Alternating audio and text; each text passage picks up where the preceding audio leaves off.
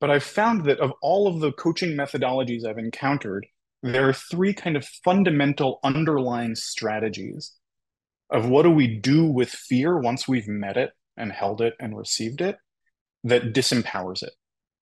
So the fear isn't what's driving my choices anymore. And I call these three underlying strategies recalibrating, excavating, and elevating. So recalibrating asks what else is true. If fear puts blinders on me so that all I can see is a threat, just looking around and noticing that that's not the whole story is really helpful. Excavating asks what pain is this fear protecting me from?